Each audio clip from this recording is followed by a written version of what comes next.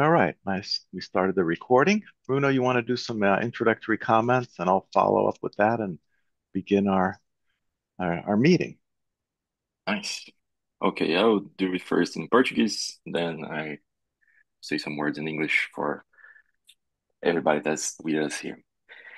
Bom, pessoal, meu bom dia aí para todos vocês. Agora aí são 10 horinhas da manhã aí no Brasil, então, como eu tenho aí uma grande parcela de colegas aí de nacionalidade aqui, eu vou começar abrindo em português, então sejam muito bem-vindos. É um grande privilégio contar com a presença aqui de vocês nesse sábado de manhã, tá? Para a gente participar desse bate-papo. É um bate-papo bastante tranquilo, realmente para a gente agregar conhecimento, trocar ideias com uma pessoa muito importante, muito especial, que é o cara aí que foi pioneiro na identificação aí do componente de liderança, né? Perdão, do componente de liderança para o sucesso do Lean e do Kaizen, que é o Bob Emiliani, que pegou aí, foi pioneiro nesse assunto aí a partir dos anos 90, foi treinado pela Shinjutsu, que foi a consultoria aí autorizada pelo Taiichi Ohno, teve contato com o sensei, com o Nakao-san, que trabalhou junto com o Taiichi Ohno. Então, um cara que entende muito aí, com muitas décadas tanto de prática em campo, na indústria, quanto também aí décadas aí no mundo acadêmico produzindo conteúdo. Então, decidimos aí nos juntar por ideia dele aí, para fazer essa sequência de 3 bate-papos, e hoje o nosso primeiro bate-papo aí vai ser uma visão geral, né, do que o Lean era em 88, do que o Lean se tornou hoje, e vamos conversar também sobre o que provavelmente vai acontecer com o Lean no futuro, certo? Nosso bate-papo vai ser principalmente em inglês, mas eu vou fazer os comentários aqui com vocês em português também, e depois as gravações, perdão, as gravações a gente vai ter a legenda aí completa em português para vocês poderem revisar, ok? So, I'd like to welcome everybody to our little talk. I was first introducing how we would work to my fellow Brazilian folks. So it's really a great pleasure to be here with you alongside with Bob. So we can talk a little bit about the present situation, the past situation, and the future situation of Lean. Uh, I'll let Bob introduce himself because he knows his history better than I do. But I just want to say that I'm a very big fan. Well, thank you. Yeah, well, thanks everybody for joining us. Let me just say at the outset, we invite your participation. So raise your hand if you have a comment or question, or put a comment or question in the chat if you prefer that. As you know, this meeting is recorded. I'll post it on my YouTube channel, and Bruno will do the same, and he will have Portuguese subtitles when it's posted on the YouTube on his YouTube channel. So today, let's see, cancel that. Got a notification that I need to cancel. So yes, today we're going to talk about lean in the past, lean in the present, lean in the future. And so let me begin by just talking a bit about the past. Now, in the past, lean became known as a term to all in 1988 with the publication of John Krafcik's paper in Sloan Management Review, The Triumph of the Lean Production System. And this research that was done at MIT starting in the early 1980s, called the International Motor Vehicle Program, was a study funded by the US government. It was quite a big study. It was funded with $5 million, which was a lot of money back then. And the US government wanted to understand why Japanese companies were so much more competitive than US companies. And so, of course, the MIT folks did a detailed study of essentially the production aspects, the productivity and quality, and so forth. So that study and the subsequent launching of the term lean as back then, meant to be a generic term for Toyota production system. This was all a very well-intentioned effort to bring TPS to the masses. But it is, of course, a Western and a British, excuse me, a Western American British interpretation of Toyota production system by the principal folks that were involved in the study, which was Jim Womack and Dan Jones. Um, there was, of course, prior work done by people such as Richard Schoenberger, Ken Wantuck, Yasuhiro Mondin, which talked a great deal about Japanese manufacturing and even respect for humanity, respect for people, and so forth. But their works were lesser known and didn't gain the wide following that the work that the MIT folks produced. And of course, Womack and Jones were, principals in that study, but there was many, many others that were involved with that. So it woke. So the term lean and the MIT study woke people up to a wonderful new form of progressive management that has, of course, great potential to improve not just management but the leadership of businesses.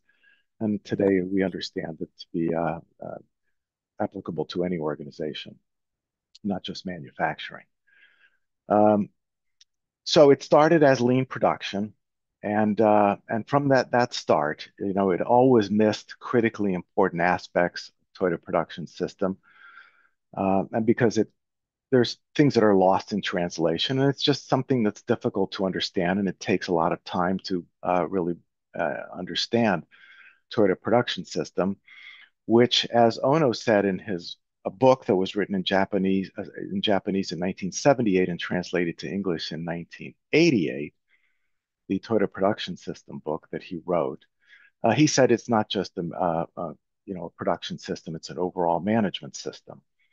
And this was something that people just really didn't pay much attention to until much later on. And in fact, in 2007, at the 10-year anniversary of the Lean Enterprise Institute, it was a large group of people. I was there as well, and they were solicited for ideas and advice and so forth.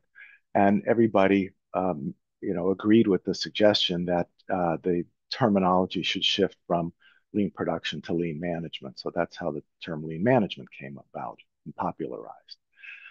Um, so, but anyway, from the start, it always missed critically important aspects of Toyota production system.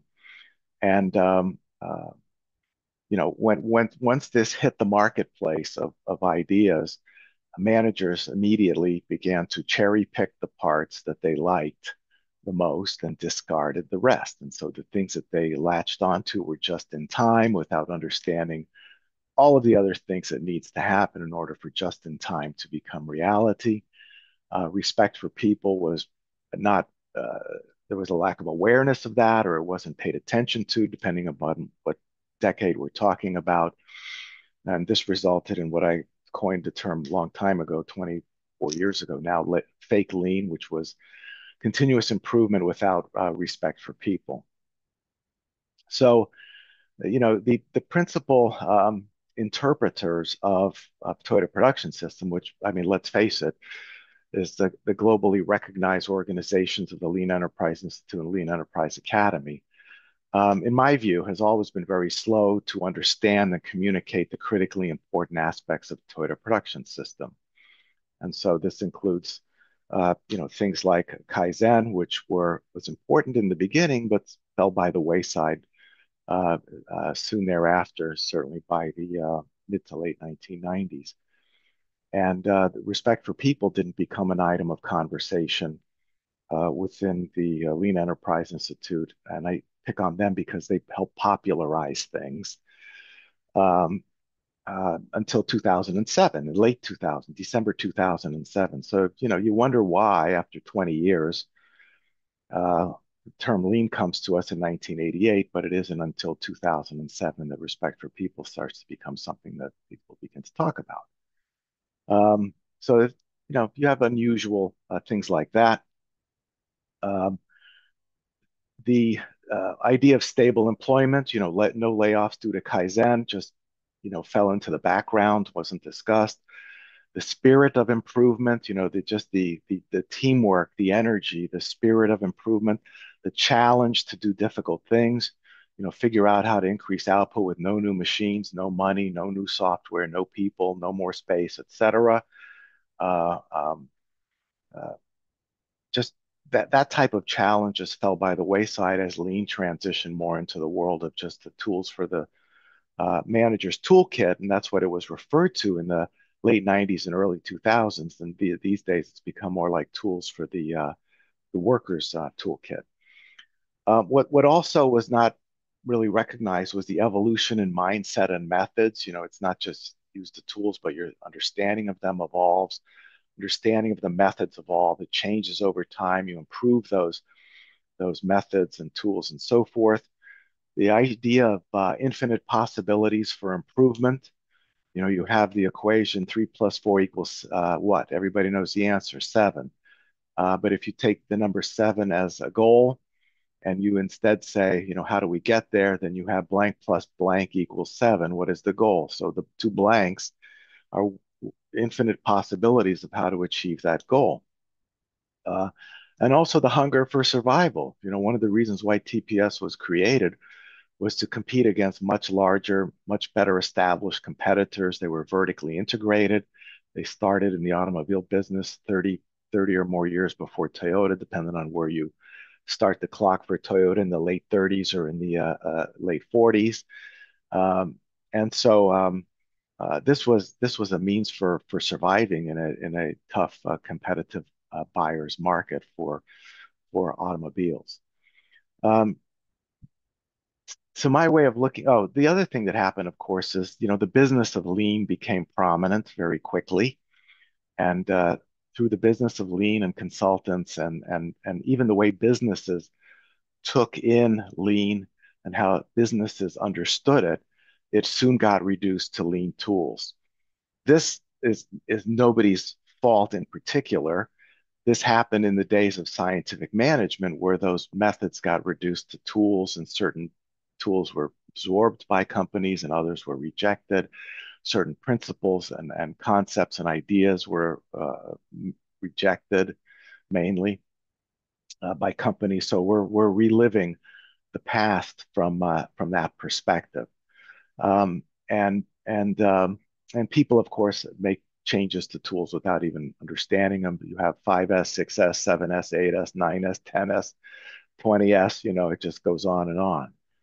Um, Lean, unfortunately, to my view, hasn't produced any original management innovation other than of its own, other than the 5 principles of lean thinking, which are again, it's 5 principles of lean thinking, not principles of lean management, not principles of lean production, but it's 5 principles of lean thinking. You also have a lean transformation framework that the Lean Enterprise Institute, Lean Enterprise Academy has produced. But essentially, all of this stuff has been, appropriated from Toyota. Um, we also know that lean transformations are very rare. This was an item of great interest many years ago that you would transform your business from classical management and batch and queue production and the old ways of leading and managing to the new way of leading and managing. And that was a very popular phrase for maybe 20 years. It's fallen away these days. There's not so much interest in that. But where the so-called lean transformation were successful, they were all led by Shingijutsu or ex-Toyota and some ex-Isuzu um, consultants as well. Um, Lean transformation seems to be no longer much of a goal.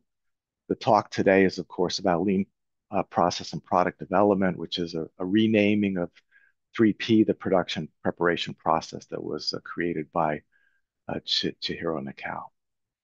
So with that, to give you some background, I would like to turn it over to Bruno here to talk about where we are with lean today. Ok, thank you, Bob.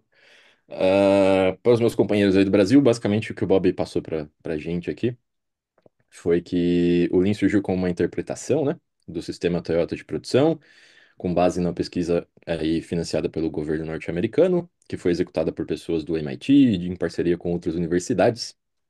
E dessa pesquisa resultou aí o termo Lean Production para tentar explicar aquilo que a Toyota em especial, né, mas os japoneses no geral estavam fazendo de diferente para ter tanta produtividade a mais do que o Ocidente, em especial a América do Norte ali, Estados Unidos, tá? Aí surgiu o termo Lean Production, mas esse termo deixou várias coisas de fora, por exemplo, a questão do respeito pelas pessoas, acabou ficando de fora e foi só reconhecido em 2007, sendo que em 88, ali, década de 80, temos aí o termo sendo apresentado pelo livro do Taishi Ono, por exemplo. Depois o termo foi tentando ser evoluído aí para Lean Management, né? Gerenciamento Lean, mas seguiu deixando muitas coisas de fora aí e acabou contribuindo muito pouco, certo? I'd like to share my screen with you Yes. guys Yes. so I can show a few facts that I collected about Lean. Okay. So I believe you guys are already seeing my screen, okay? Yep. Well, I select a few facts about what Lean has become today based on the Brazilian universe about the subject. So I will show you guys some examples of what we have here in Brazil happening about the subject, but I believe that around the world the situation is very similar, if not the same. Okay. So in Brazil, we can say that lean is still or an adjective sometimes, and or a set of loose things that people apply to business. And one very recent quote I found on LinkedIn says the following: "It was very nice to think about how to connect lean to the quality management system, understanding how they are complementary. But if you guys go to Toyota Global website, you guys will find that Toyota started to talk about quality management systems, and they branded as TQC, not TQM as North American, but they named it as TQC. Started with SQC in 49.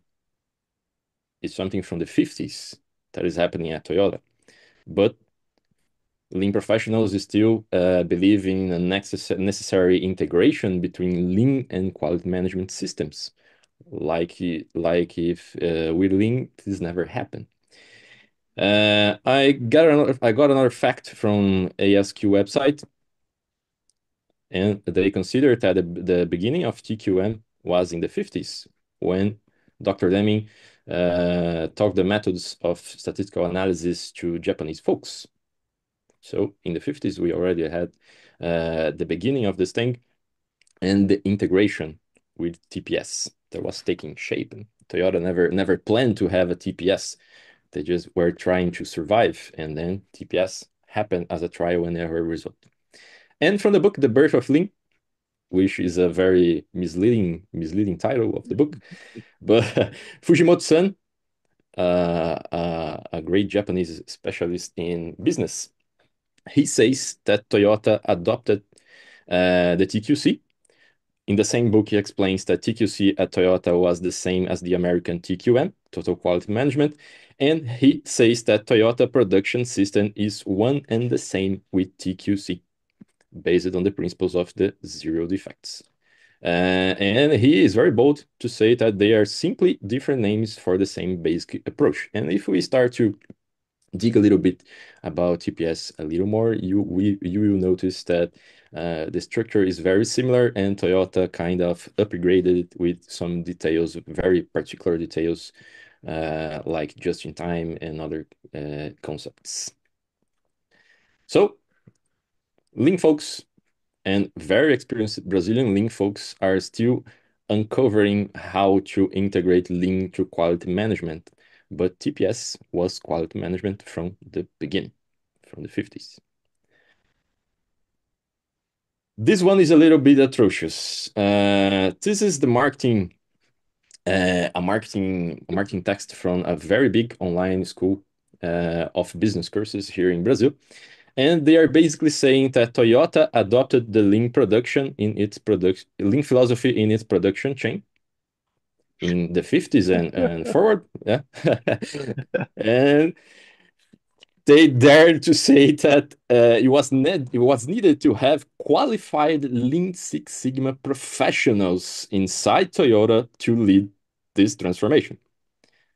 These folks charges three grand in Brazilian real, 3 grand to teach you Lean Six Sigma. The US But dollars, three US grand. dollars, Yeah. no, no, no. Oh, 500, around okay. 500, a little bit more. But we have a problem with this statement. Lean was created in 88. Toyota started to work at eliminating waste uh, uh, in 30s, but strong with a stronger approach in the 50s. Lean Six Sigma was created in the 2000s, basically. So Toyota couldn't even dream about this, couldn't even dream about a belt system. And they definitely wouldn't have some qualified Lean Six Sigma professionals. Taiichi Ono would never care about that.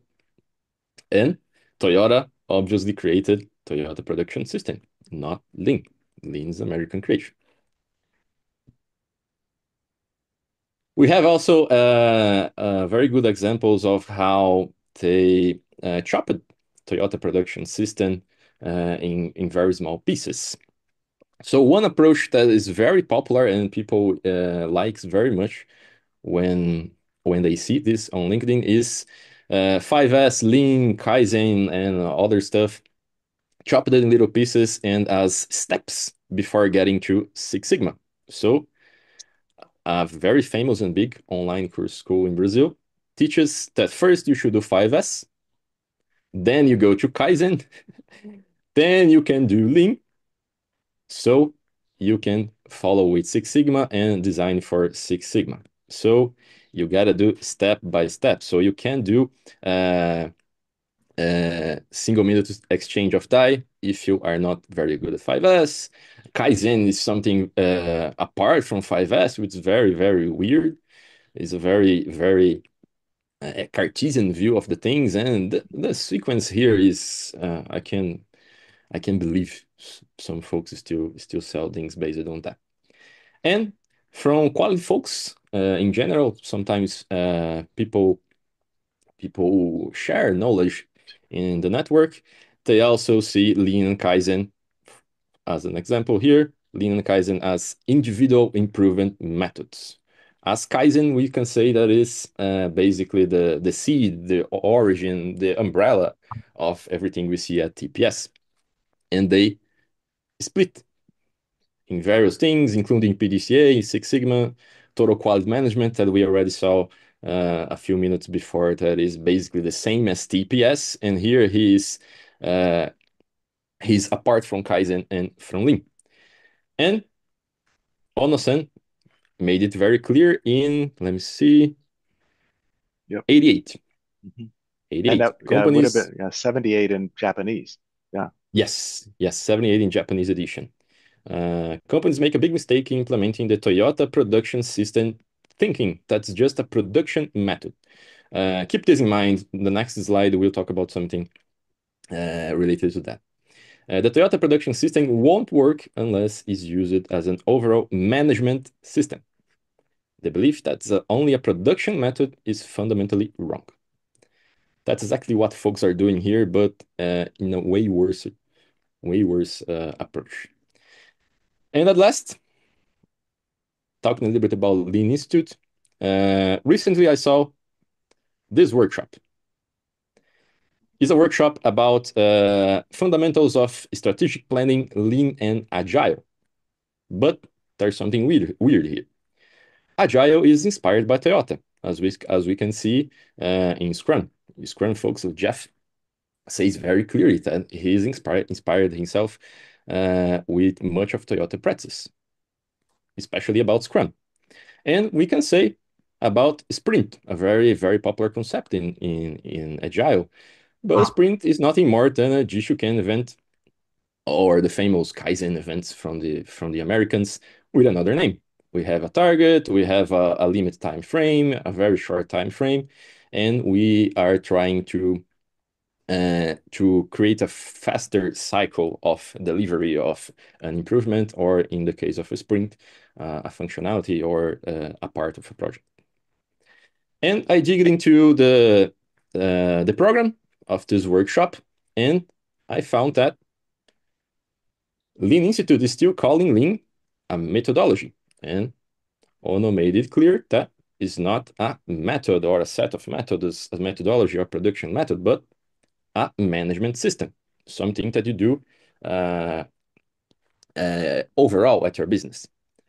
And it raised me a few more questions. First, Lean is a methodology. If Toyota Production System was a management system, use Lean to teach balances scorecard to Agile is this really progress. Balances BSC is a very, very old thing, and we need to be careful to do a very good integration of it with Lean principles or Toyota Production System principles. And it's kind of weird trying to integrate it OKR with Hoshin, since OKR is inspired by Hoshin. So something that is inspired that is not essentially the complete idea of Hoshin being integrated again. Putting both together is kind of weird. So it seems that Lean is completely lost, not just by us who are not producing Lean itself, but receiving Lean from the official sources. Mhm. But the official sources are very, very lost too, sadly. This is lean has evolved into a grand state of confusion. Indeed. This is clearly regressive, and if it's a joke, really. If it wasn't real, you'd think this is all a joke. Um, you can see that's just tremendous misunderstandings, and of course, it's hard to get the details to understand TPS correctly. It's difficult. You have to do a lot of work. It's research and so and experience and hands-on stuff, all of that. But um, but what you see here is really the business of lean taking over and just adding whatever is seems to be popular to gain an audience to sell training courses. And this is partly what makes lean popular because it can be anything that anybody wants it to be. Um, and that's the situation that we have today, for better or worse. You see instead of understanding in Kaizen, for example, that you do many things at once, such as 5S and setup reduction. You're doing all of these things together. The people who sell lean have split these things apart into different pieces. So it's a 5S training course, it's a Kaizen training course, it's a setup reduction training course, and this is all just to monetize lean. And I question, is this respect for people? It doesn't seem like it to me. It seems like a lot of disrespect for people. The other thing too to say about the MIT study back in the 80s, Ono's books in Japanese were, I think they had Japanese copyright dates. TPS book was 1978. Workplace Management was 1982, I think. And Just in Time for Today and Tomorrow was, I think, 1984 in the Japanese copyright. Now, the MIT study had Japanese language people as part of the study. Takahiro Fujimoto was one of them. So I don't know if he read those books that were published in Japanese by Ono, where he said these things. It's not just a production system, it's more than that. It's a management system and so forth. But that might have changed the understanding of what was later presented to the world as lean down the road. I mean, this is a really sad state of affairs of what's happening, and it's how do you correct the bad information, the misleading information, the disinformation that we have now? It's out of control, you know. Um, I think lean has helped some organizations improve in meaningful ways, but in my firsthand engagement with companies, I don't see much of that. Um, what I see is just today lean tools for workers, not even for the manager's toolkit anymore. And it's been absorbed long ago, absorbed into classical management. So there's virtually no lean transformation. It's just tools for solving problems within the world of classical management, no just in time. Um, lean is sitting on its ass, waiting for the next Toyota innovation to popularize, to come out so they can popularize it. and sell it. I don't know when that will be. Maybe Toyota's not so interested in sharing it, you know? Maybe Toyota's a little bit tired of being maybe exploited, you know? Um, but we'll see. The sad thing is that uh, the misuse of lean, especially without the respect for people component, uh, I'm kind of structuring my research project to submit to try to be approved in the process of my master's degree. And I'm finding some articles that is relating Toyotism, and Toyotism used as a very pejorative term, with modern slavery, Hmm. because of the misuse, because respect for people stayed away, stayed ignored for so long. So it's very sad to see something that is completely designed upon respect for people. We can see respect for people in every component of the system. For example, takt time makes the work visible, so you can see if you are late, if you are too way too forward in the schedule, so you can be autonomously do the management of your workplace. And folks are relating it to slavery because we use it and applied without the fundamental component that is respect for people. So this is very sad, very, very sad. It is. And if I can give you a little background, so my first Kaizens that I were participated in that were led by Shingijutsu was the summer of 1994. And when you participate in Kaizen, you start to learn about TPS. But what is perhaps even more important than that is at the end of each Kaizen, at 6, 7 p.m., you go out to dinner with the senseis. If you're lucky enough to go to dinner with the senseis, that's where you learn about the Toyota way. They didn't call it that back then. Because at dinner, in the more casual environment and so forth, and you ask questions of the sensei and the interpreter explains different details and so forth. And that's where you learn about things like respect for people. And that's where you learn. I mean, it was clear to me back then, and I ended up writing a paper in 1998 about that was titled Lean Behaviors about Respect for People and so forth. Um, that's where you learn the what's called the tacit knowledge. You know what the word the tacit. I don't know, Bruno, that's in Brazilian, but it's the sort of hidden knowledge. And so I took every opportunity I could to go out to dinner, and plus we always went to a good Japanese restaurant, so the food was fantastic. But more important than all of that, was hearing from them explain the background and the reasoning for TPS and so forth, and how and people and the engagement of people and their ideas and creativity and innovation and the spirit of Kaizen and so forth. And that's something I've tried to bring out in my books, but it just is something that has gotten lost in all of this, and so people just focused on the tools. Part of the problem, and the reason why that people focus on the tools is because that's where the marketplace is. If you are customer first and the customer says, I want tools, then somebody's going to provide them. If not you or me, then somebody else will. There will always be a trainer, a consultant, or somebody who will do that. And so this is not anybody's fault, but you can see the mess that has been created by all of this. It's just a very sad situation that we've come to. And I It's a don't know. Yeah, it's kind of a system issue, if you stop to think about, for example, MBA programs, they still teaches classical management. yeah, And absolutely. we are shaping CEOs in classical management, and the market will continue to operate in classical management. So we need to dig the root cause a little bit, dig a little bit deeper to find the real root cause for all this. This is a systemic problem. Yeah, AI is being trained as a helper to CEOs in classical management. I want to share with you a couple of slides here. Let's see here. Let me get it started.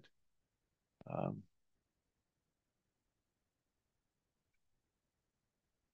just to give you some a little bit more history here. I think you can see it. Yes. Yes. Okay. So classical management got started a long time ago.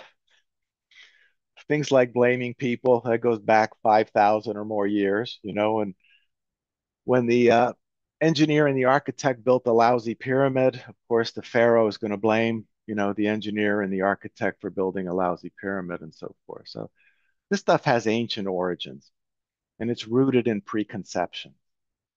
And in the history of things, you have God and then you have the divine king, and anointed by God as being the ruler and so forth. And so this then begins a process where everything is rooted in preconceptions and you do what the boss says and so forth. The boss is the smartest person and all of that. But but where does progressive management come from? So if you look at the bottom, the oldest engineering is military engineering, then comes civil engineering, then comes in the 1700s mechanical engineering. And out of mechanical engineering comes it was called industrial management in the early days, or industrial administration, even a little bit first, then industrial management. And then comes industrial engineering. And from industrial management and industrial engineering, those ideas come to Toyota. I started in 1950 here, but you can start it in more like 1930s, whatever. But post World War II period, they take these ideas and improve upon them tremendously and then contribute their own way of thinking and new ideas to create a Toyota management system. And of course, this is rooted in sensory perceptions. That means you get your hands dirty, you experiment, you try it out, you try things out to see what happens, and so on. And this is your senses: touch, feel, smell, etc. Your various senses to create this management system based on reality, not the myths associated with preconceptions. And from the Toyota management system, we have this derivative Western interpretation called lean management. And these two things are going, really, the image should change to show some kind of different directions, probably opposite directions based upon what Bruno showed. Um, because with Toyota, there's a consistency and a consistent way of thinking. There is also an evaluation of new tools and methods. Are they consistent with other Toyota methods? Would they cause confusion? Would they contradict Toyota methods? Do it cause people to do the wrong things? Is it consistent with the Toyota way? Does it challenge people? Or is it just some more PowerPoint or some more calculation on paper? And if it's that, forget it. Not interested. So really, lean and Toyota management system are going in opposite directions these days. Uh, and lean is more in the direction related to preconceptions, which is you need a tool. You got a problem, you need a tool. Got a problem, you need a tool. And that's the way you operate in business. You got a problem, you need a tool. Um, let's look also at do you have any questions about that? I mean, this is a huge, huge difference in thinking in how to lead and manage organizations. Classical management has ancient origins. It has changed over time, but it's still rooted in those ancient origins and preconceptions versus the sensory preconceptions, the understanding of reality, what's the real situation. I'll give you an example. Boeing and their 737 and those crashes. You know, when the engineers go to senior management and say there's a problem with the software, there's a problem with something else, this and that, what does management say? You have to stay on budget, you have to be on schedule, right? Because the preconception is the budget and schedule is the most important thing. The facts that are the sensory stuff, the software is no good, there's a problem on the assembly line, etc. Forget about that. Not important. So this is a big problem. What you know from your awareness of Toyota, there's a problem on the assembly floor or somewhere in the factory. What happens? The manager comes to see it, right? And they may facilitate in real time the problem solving. Ask why, right? And do it in a respectful way. Don't blame people for the problem. So this is a huge, huge different way of thinking about things. One other slide here. So in 1983, Yasuhiro Mandan, who was Japanese and obviously then speaks Japanese, he's a professor, and he is interacting with Taiichi Ohno to write the book Toyota Production System that was published in 1983. And this was another book that was available to the MIT researchers. And in the introduction, this is on page 2, something like that. Uh, he says, although cost reduction is the system's most important goal, it must, why is that? Why is that the system's most important goal? Because you're in a competitive environment. You know, if it was a non-competitive seller's market, you wouldn't even bother with TPS. Forget it, not a waste of time. But if you're in a competitive buyer's market, cost reduction is always an important thing. And Toyota was playing catch up to the bigger competitors who had scale, mass production, etc. So cost reduction is the most important goal. But you have to achieve other sub goals in order to achieve the cost reduction. And that's quantity control. So the system has to adapt to fluctuations in demand of number and type of item you're producing. Quality assurance to assure that each process will supply only good units to the subsequent process. And of course, we know in the real world this is difficult to do, and Toyota has recalls and there's problem with parts and so forth. And then respect for humanity, which must be cultivated while the system utilizes human resources to obtain the cost objective. And those human resources are people thinking of ideas to reduce costs. And the Toyota management is saying, you're not going to get more money to solve this problem. You're not going to get more equipment. You're not going to get more people, and so on. So they're going to constrain the Kaizen teams and the individual people in a way that forces them to think and be creative to solve the problem without needing the kinds of things that their competition will need or do. Because the competition of Toyota will say, the manager will say, yeah, okay, here's more money. Okay, yeah, here's more equipment. Okay, yeah, here's more people. Just make the problem go away.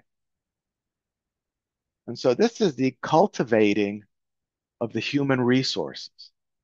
And this is why Toyota produces, same number of cars as Volkswagen will have number of people, et cetera, et cetera. Then he goes on to say, these three goals cannot exist independently or be achieved independently without influencing the other or the primary goal of cost reduction. It is a special feature of the Toyota production system that the primary goal cannot be achieved without realizing the sub-goals and vice versa. All goals are output of the same system. Productivity is the ultimate purpose and guiding concept. The Toyota production system strives to realize each of the goals for which it has been designed. So, and the words are important. Productivity is the ultimate purpose and guiding concept, and doing it in a way that respects humanity. So it's not improve productivity and lay people off. It's improve productivity and grow the business and continue to cultivate the human resources. So when you talk to the senseis like Chiro Nakao, they'll tell you that, you're doing all of these things to improve productivity, but along the way, you improve quality and you improve, develop the creativity and so on of people. So where did this show up in Lean? Didn't really show up in the early days. This is really important stuff here. And then in the book, Mandan goes through more details. If you're unfamiliar with the book, you can find it used. I recommend you get it. I think I have just one more slide to show you here. I showed this on LinkedIn a couple, I guess it was last year. The principles of lean thinking are on the left-hand side. This is quoting directly from page 10 of the book Lean Thinking from 1996. Precisely specify value by specific product, identify the value stream for each product, make value flow without interruption, let the customer pull value from the producer and pursue perfection. Um, I look at this in a couple of ways. Number one is, in my Kaizen TPS training with Shingijutsu, they're like, don't think about value. What is value? How do you know it? You don't know it. You shouldn't do this work of Kaizen with that in mind. You should focus on eliminating waste, unevenness, and unreasonableness. I think this is, to me, is outdated principles of lean thinking. And if we were to continue with the name lean and so forth, the principles should reflect new thinking, because here we are, more than 25 years later.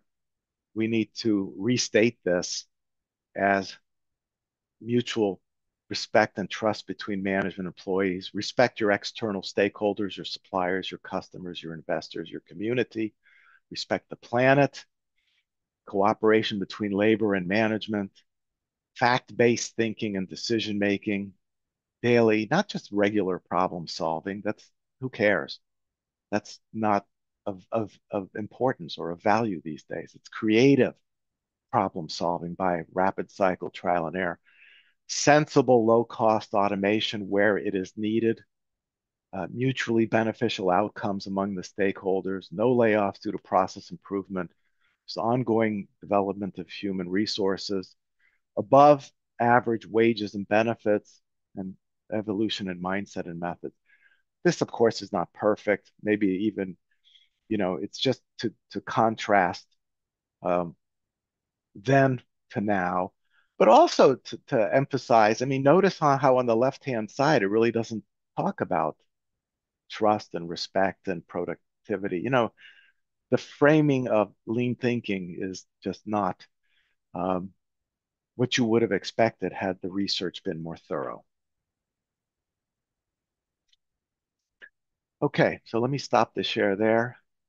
And so for what we have discussed so far, you have questions, comments, anything in the chat here? Not much. Anybody want to speak up and say anything? Bob, Please. later on, they try to rebrand the lean thinking to, if I'm not mistaken, purpose, people, and processes, Yeah, right? people, purpose, and process. That's correct. Yes, something And like that. that started to happen maybe around 2007, 8, I think. I don't recall exactly. But what I said earlier, they've always been very slow to to recognize or come forward with this new information. Now, Yes. maybe they always had this information and they start to dribble it out, over time to suit a business purpose. I don't know. But And to me it's astonishing that, again, Ono's books were in Japanese. There were Japanese language researchers who could have translated and contribute to it. There is, other Manden's Schonenberger's, Wantuck. Ken Wantuck specifically had several pages in his book it was a book about just in time, but there was more to it than that, and specifically about respect for people. This all seems to have been ignored. And from a research perspective, and I've spent basically a lifetime doing research. I started doing research in, the age of 20 with other projects, but I mean, serious research at the age at, of 20, 19 or 20. and there's a book from Womack.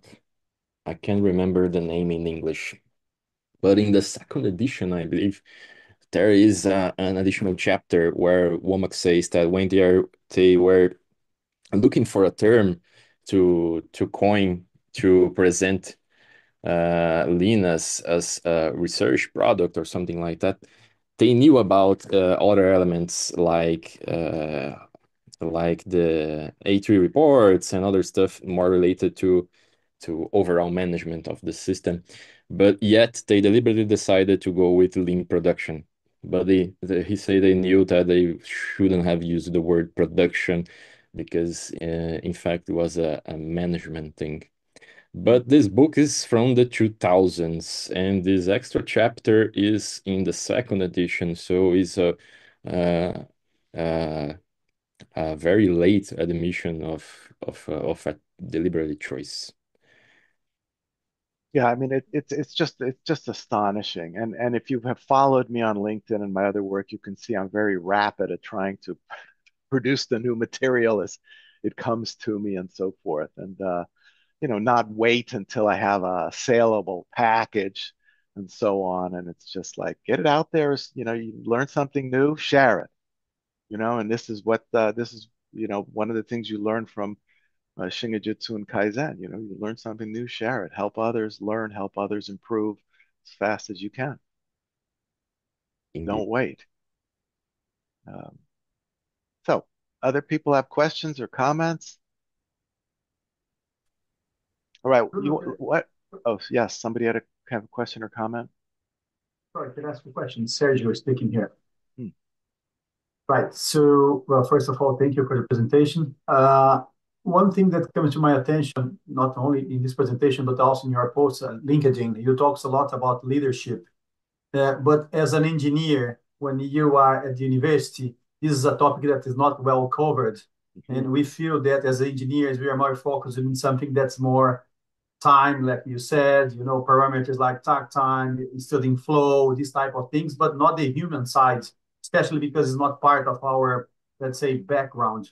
Yes. So how do you see that? I mean, how to incorporate this knowledge to people that are more, they tend to be looking at numbers or flow or this type of thing. And do we need to bring more psychologists or more people from other areas to this arena to help us to understand how better to be better leaders? Yeah.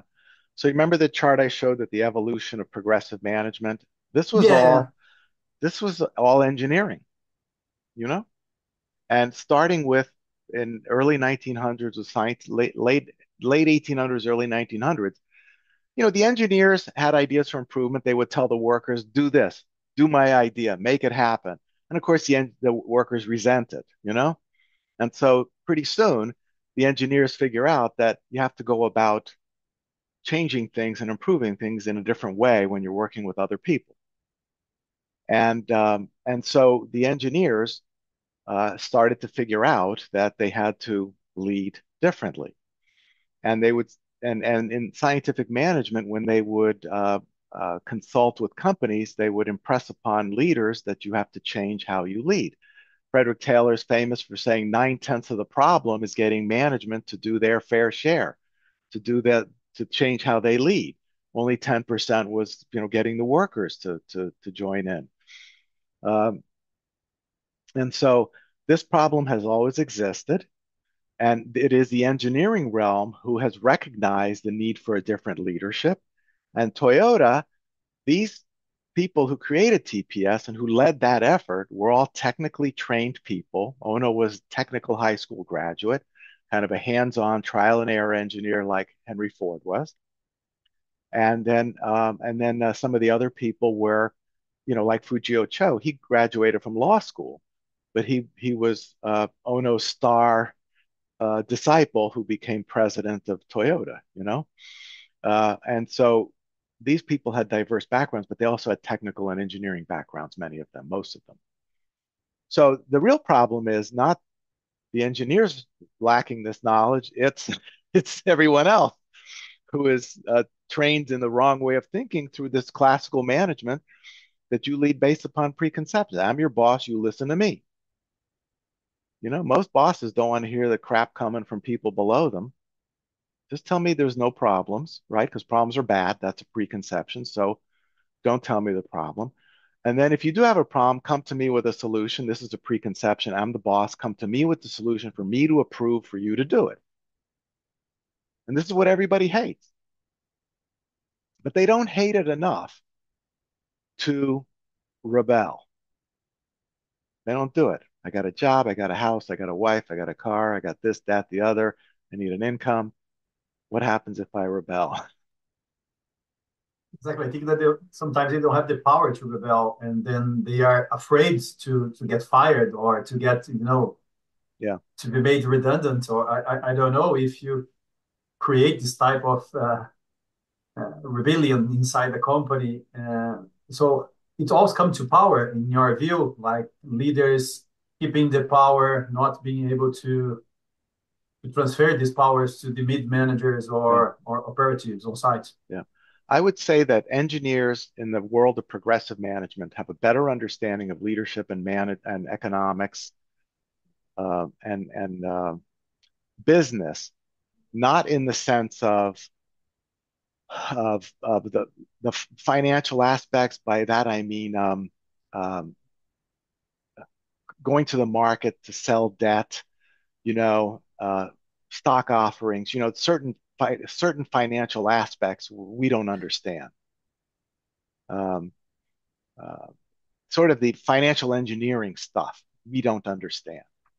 But other stuff, we have a much clearer view of the customer and so forth, and the ideas and methods to make improvements and so on. But we struggle. Here we are, 38 years after Lean, 50 something years after TPS, because this was more or less fully formed. They produced a TPS manual in 1973 for internal, Toyota use.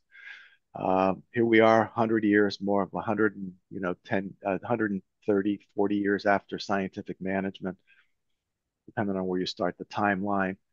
We're still struggling, So I think things are I kind of. let me just say one more quickly, Sergio. I agree with you though. In the engineering curriculum, they don't talk about leadership. But the other thing is, in engineering curriculum, would anybody really understand it at that point if you're an undergraduate? Yeah. I think the context is not there for them to understand. They have to graduate, start working in a company, and realize, like my children did, why is everything so messed up here in this company? Why is leadership so stupid? And I had to spend a year on and off explaining to them why there is this ridiculous way of running companies, why it's a ridiculous way of leading. Bruno, you were going to say something.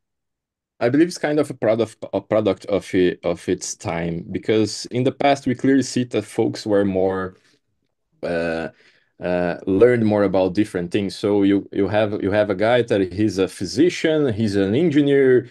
So people were more complete, were more the learning approach was more systemic. So you're a physicist, you are an engineer, and you also a philosopher, a poet. You understand of a variety of subjects.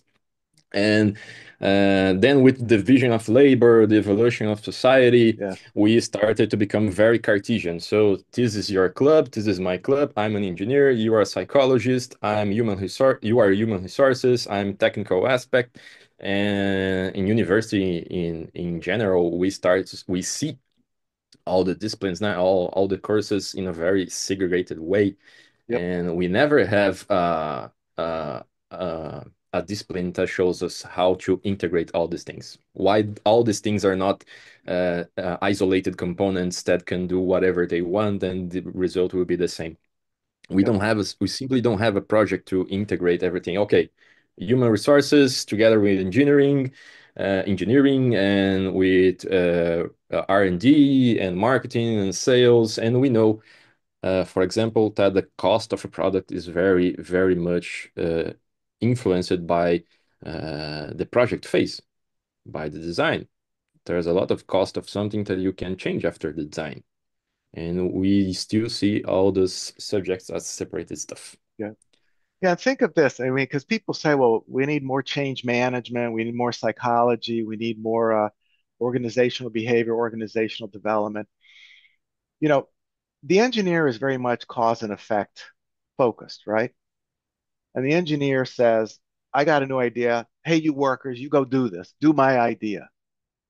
And it may take a while, but the engineer eventually is going to say, these workers really don't like me, and this isn't working out. And so I have to, find a different way to work with the workers to make a change happen.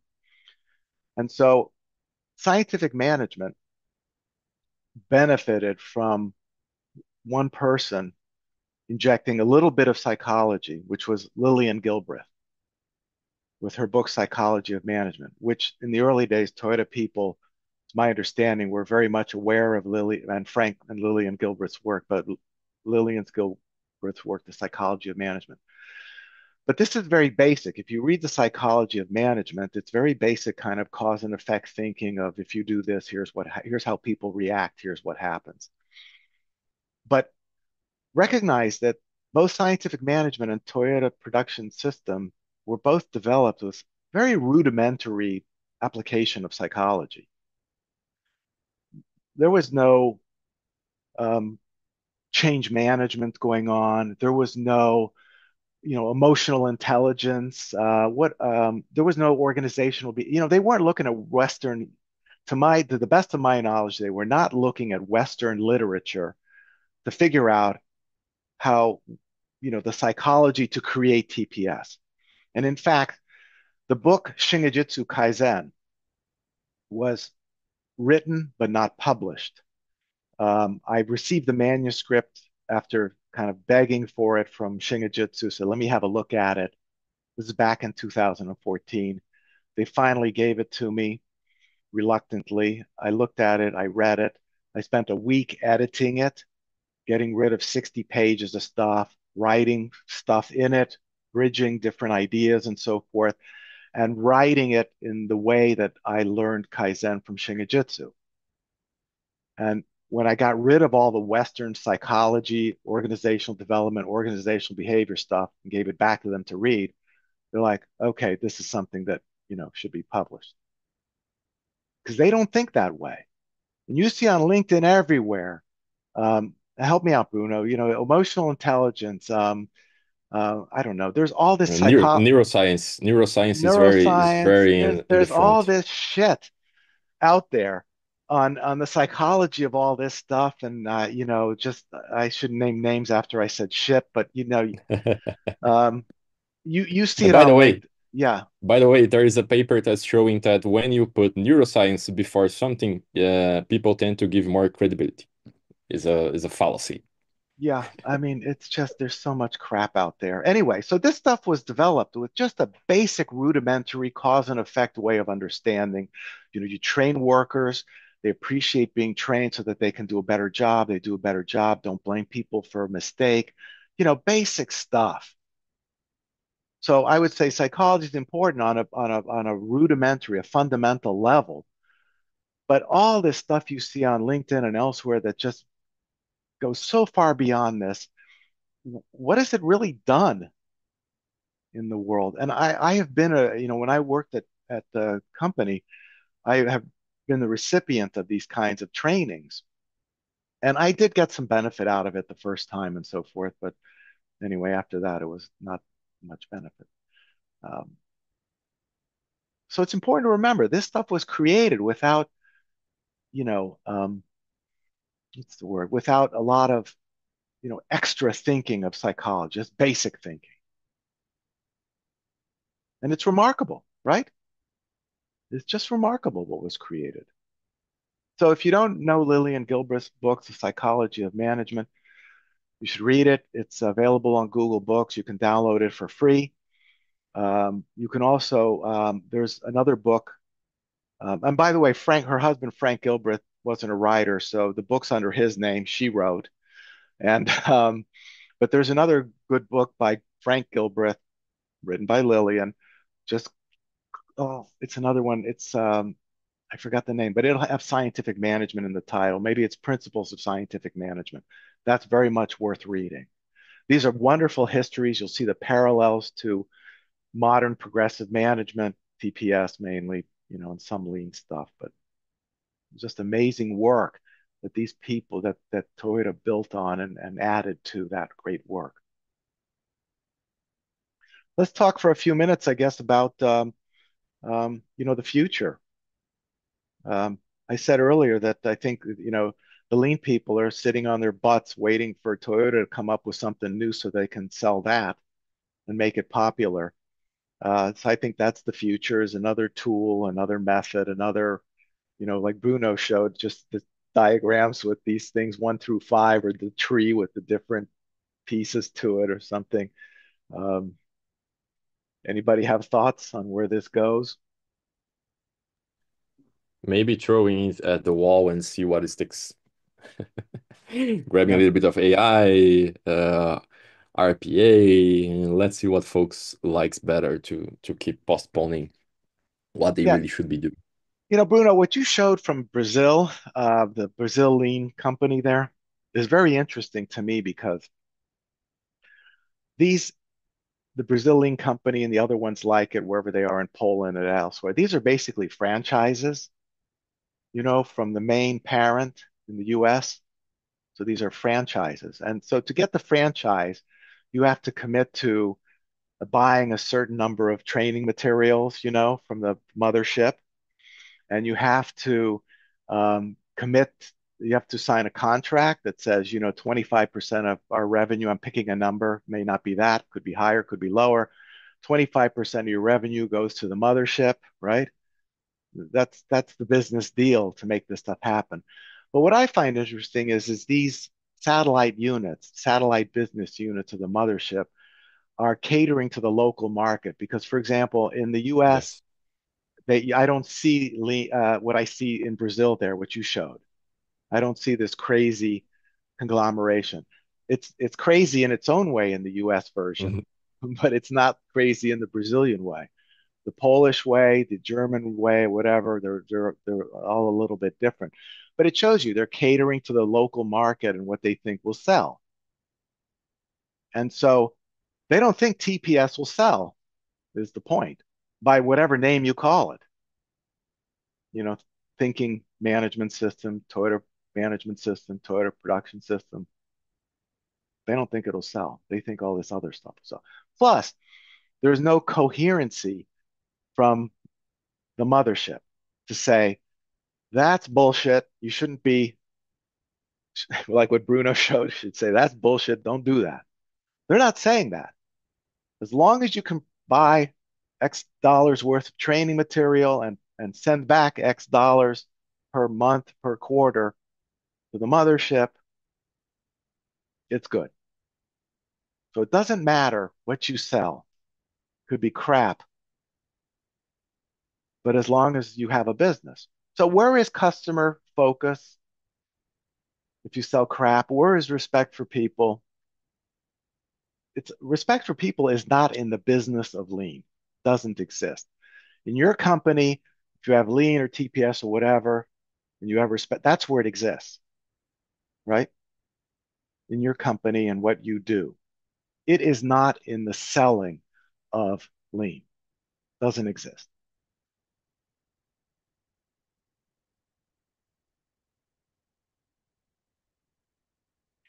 I think lean is just going to become or has become and will continue to be in the future.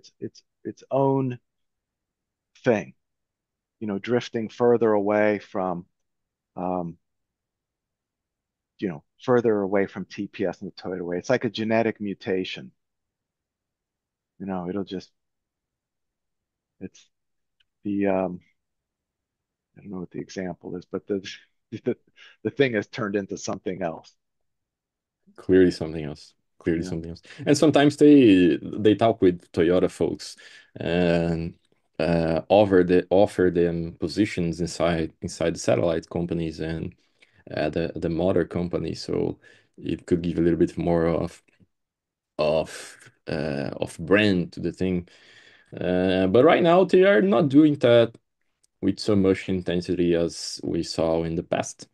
They are so maybe they are kind of trying to go their own way, at least in some of the satellites. I don't know if in the mothership they are kind of brave enough Well, to separate they're from not. TP. And Jim Womack gave a recent talk. I did a blog post on this, a recent talk, basically saying that, you know, in the early work, meaning the machine that changed the world and lean thinking, we fully described Toyota's management system from new product development to supplier stuff. And they were right. They did. Maybe not in the detail that you or I would like, but they did cover more than just production. And and he said that, and he's frustrated in this talk that, people are not doing that. And of course, what's amazing is that he's the founder and the senior advisor to the Lean Enterprise Institute, but apparently is unable to influence the business of Lean to say you should be, uh, selling what we wrote about as an integrated system of management. And I just found this really odd, which is why I did a blog post on it to, the work covered the right things, but the selling of Lean is different. And I'd be Maybe there's some frustrated too if politics. yeah, I would be frustrated too if I was in Jim's shoes. Yeah, there's probably politics and there's probably arguments about, well, that's not going to sell, or we tried it and it didn't sell. And so, Kaizen fell off the map for 15 years because they couldn't sell classroom-based Kaizen because they didn't know how to facilitate Kaizen on the Gemba. So they could only sell classroom Kaizen and that didn't sell. So, I really remember about some criticisms from Lean Enterprise folks about the Shinjutsu Kaizen workshops. And I believe it's from your book, Critique of Lean, I yeah. believe. They said something that they didn't want it to go that way because the approach was sometimes uh, very rough sometimes, and folks need something more sophisticated or something like that, more integrated, but they went completely the other way, Yeah. trying to they target the right stuff maybe, but with the wrong approach. Sometimes you have to yell at people, and that's still part of the Shingijutsu repertoire. But these are everybody who's been scolded by Mr. Nakao and others will tell you it's been beneficial to them. Um, the fact of the matter is they couldn't compete with Shingijutsu in terms of Genba Kaizen, So that's there's a couple of comments here in the French book club. The French is a book club. I guess the French satellite unit is a book club and an engagement pod. Whatever. Everybody's part of these satellite units is doing their own thing. Um, yeah, there's a next question on chat. I guess all the psychology related topics you mentioned can be summarized in the respect for people, TPS fundamental. Yeah, I suppose so. I'm not sure what Venom and Spider-Man means. Uh, what do you think about systems like world-class management or ACE from UTC? So world-class management was just basically another way of characterizing Japanese management system. And this phrase comes from the 90s.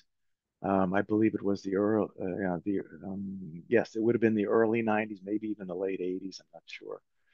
Um, um, that's okay. Where I first learned um, Kaizen, we had the World Class Manufacturing Conference Room. It was named that. Um, and in there was the book and other books titled World Class Manufacturing. There was the book by Suzaki and others.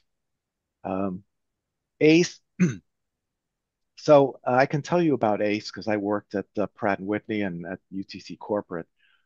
Um, so when we engaged Shingijutsu back in 1992, um, Shingijutsu shared with us their Kaizen manual, and it got reformulated into the Pratt and Whitney Kaizen manual, which described Kaizen and the various methods like 5S and setup production, product quantity analysis, Yamazumi charts, etc. And and three guys in the quality department. There's a chapter of this about this in the book Lean is Not Mean that describes what happened. Three quality guys somehow took it upon themselves to create a derivative version of the Shingijutsu manual that consisted of what were called ACE tools. We can talk about that next time. I'll make a note here. Um, ACE tools. ACE stood for Achieving Competitive Excellence. And so it was a subset of the Kaizen, various Kaizen methods and tools. I have to go back and read the chapter to recall why, if there was a rationale on why they did that. But it was typical of what happens in a company. Shingijutsu comes in, teaches you how to do stuff, and then other departments look at that. Probably didn't, those guys, I don't know if they ever participated in Kaizen, but let's say they didn't. Then they take the documentation and they translate it for their use to share with other people in the quality organization. And um, and then you get this reduced version that ends up being just tools for the toolkit. And there was a lot of competition, by the way, about who introduced ACE because there was Pratt Canada and Pratt US.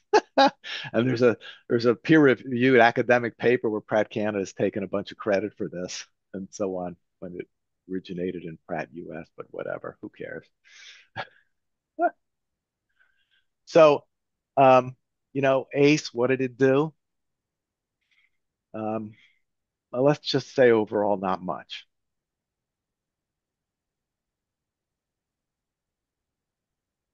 I mean, what are you trying to achieve? You're trying to achieve flow, right? Continuous flow. Is ACE Tools going to get you there? No. Makwan, you have your hand raised. Yeah, can you hear me? Yes. Great. Thank you. Let me start with thank you for this amazing presentation, both you and Bruno. Thank you so much. So I have a Well, question actually. You mentioned that the lean began with respect for people, like in 2006 or seven. I don't remember what you said, but uh, did have you noticed any effects from that focus up until now, or is it the same? I think the question is better put to everybody else. I mean, I haven't noticed it. It's still all about tools and, just, when there's a layoff, who's the first people to get rid of is the lean office and so on. So, you know, it's not providing the value that the leaders expect. It might be, but the leaders are somehow not seeing it or don't believe it's true or who knows what. I don't know. Other people here, do you see it? Do you see respect for people operative in your businesses?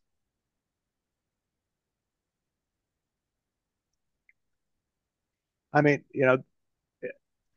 when you're a leader, you have certain status rights and privileges, and one of those status rights and privileges is to blame people for problems, to get rid of people that you don't like, et cetera. So, in classical management, respect for people is just doesn't exist.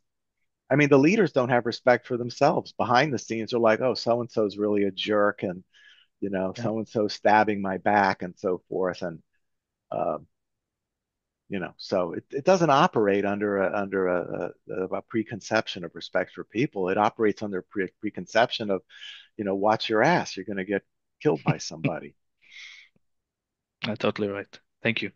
Yeah. Other comments or questions? Well, we don't have to spend an hour and a half just because we got an hour and a half. Let me just, I guess, summarize or, thank everybody for attending today and taking time out of your Saturday. I hope it's been informative. Maybe you learned something. Maybe it changes a little bit your way of thinking about something for the better. Um, and what else? I hope to see you in the next two meetings and, have an enjoyable weekend. And Bruno, closing comments from you? I believe we did very well. We have some improvement points like we talked about yesterday, and I'm very happy of how much we are learning from sharing these things with you guys. There's a lot of things that comes to our minds, ideas, and I believe we will use very much of what we talked about today for the next meetings, incorporating pretty much the feedback that you guys will give us and has given us throughout the meeting. So I'm Yeah. very, very, very happy to be part of it, and I thank you guys very much for spending the beginning of your Saturdays, maybe, with us to talk about something we indeed love. All right. Bye bye. Take care, everybody. Bye. Right. All right.